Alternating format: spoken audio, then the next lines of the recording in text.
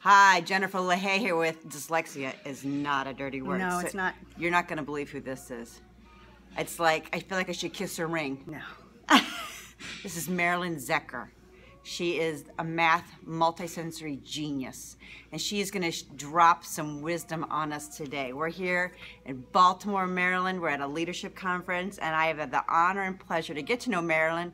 You know my new Maryland BFF, my new Baltimore best friend now? Yeah. Can I call you that? So Marilyn is going to share some great knowledge for teachers, for parents in math, and it's going to kind of, she's going to kind of flip the switch for us. She's going to give us some really great information. So Marilyn, can you explain the connection between math and language? Well, it's very short, so I'm not going to spend a lot of time on it, but we know that language impacts the way students learn, retain math, the way they retrieve their math facts. We know that early experiences with math involve children visualizing math and quantity relationships, much with the visual hemisphere of the brain. But when we start retrieving those more difficult math facts, we use more of the language hemisphere. So learning multiplication for students with dyslexia is often very difficult, and there are things teachers and parents can do which can really help them to do complex math concepts, but with easy language and easy math facts. I love this. I'm telling you, when you start talking to her, it's just like, I just want to just soak it all in. You got so much, I want to be like a little math sponge with you, Marilyn. So what would you like teachers to understand about math instruction that maybe they don't understand, or maybe they've never been taught to think about? Well, first of all, you need to know there are children in your class who will have dyslexia, and they may or may not be identified. So they're there. Okay. They're there, right? They're there. Yeah, they're in there. your classroom. Right. 1 in 5. And so, typical class of students with 30 children, you got 6 who have language-based problems. Be aware of that, and be aware that there are children who need you to speak very clearly. And when you introduce a new concept, it has to be really clear. They need to see it with something you put in their hands. They need to understand it, and your language must be repeatable, retrievable, and something that's memorable, because they take your language home with them to do their homework, and they have to be able to expand and remember that. So remember, so when you're doing something like perimeter and area, use the same words all the time. Perimeter is the distance around, area is the space covered. That is so good. I love that. I love that. Give us those 3 things again. They need to be. The language needs to be repeatable, retrievable, memorable, because the child carries that. It's not just pushing the numbers around. Where do I put the 1 when I regroup? Why do I do it? They need to see the meaning behind the math, and you do that by putting something in their hands so that the memory sources in the brain come from all over the brain. The hands, the visual, the auditory, the tactile kinesthetic.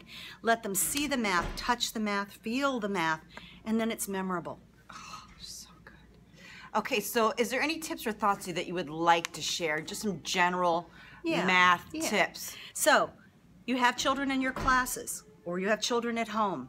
Use easy math facts to teach a new concept. We would never take a 3rd grade student who's not reading and say, stop reading, stop teaching him to read. But how many children do we say, give them a calculator? We need to use easy number facts to teach new concepts and continue to work on those skills that take our students with dyslexia a little bit longer. Never stop teaching them their math facts. Calculators are great and I love them. But you can teach with a restricted set of number facts for new material and practice it until the skills and the concepts are in place, and then keep expanding. And don't always talk in a slow monotone. Sometimes you got to get excited about the math. Don't suck all the energy out of the room. You got to make sure that the children enjoy math. It's fun. It has to be their favorite thing to do. Feel the love. Feel the love. Feel the love. And you brought about manipulatives. Yes, manipulatives. They are time-consuming. They're messy. Children play with them, but they're also essential. The more you use them, including through algebra, The more the students will learn to see them as learning tools, they will use them efficiently and effectively, and then they have an impact. But the goal of using manipulatives is to get rid of them. So they introduce the new concept. You teach the child to do pictorial representations to solve problems. That's efficient, and it's portable memory. And then we want to get to the abstract with only numbers. But to get there, they have to see the math, and they have to have something in their hands to make it memorable. And that includes to algebra. And I love that you talked about the older student, the algebra student. This is not your first and second. This is not your primary, your elementary. No. This is your middle school You kids. can begin teaching linear functions. For you algebra teachers out there, y equals mx plus b. Start with the word problems. It's real life math.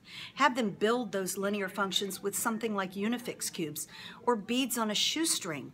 And they can build that constant rate of change in starting value. And then they start to apply it to word problems, and the algebra makes sense.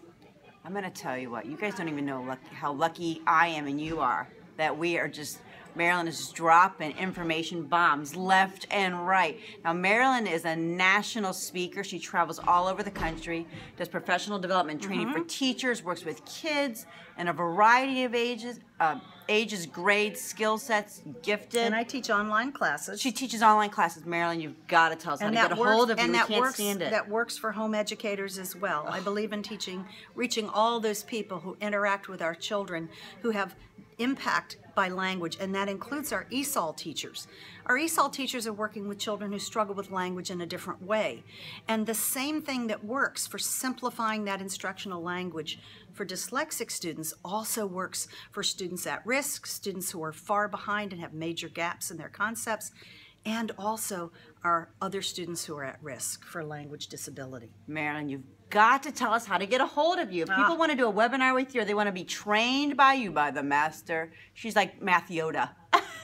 Well, I don't know if I want to go there, but no, I work with a nonprofit in Rockville, Maryland. It's called the Atlantic Seaboard Dyslexia Education Center.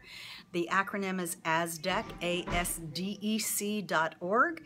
And we teach a new math section about every 2 months by distance, and I also teach it on-site. I'll be in 2 locations this year, down at the Key Learning Center in Asheville, North Carolina, at Trident Academy in Mount Pleasant, South Carolina this summer. She's great. So if they can go to ASDEC, is it ASDEC.org. They can find you and they can locate you and your material and your webinars. And multisensorymath.com. Multisensorymath.com. I'm going to put that up there so you guys can reach it. Marilyn, thank you so much for sharing time with us. We've bonded over this last day and a half. And Marilyn, oh, by the way, you guys need to subscribe. If you're not, share it with a neighbor. Right? Marilyn's Dyslexia is not a dirty word. It's not a dirty word. Trust me, she knows. Thanks. Bye. Thanks, Marilyn.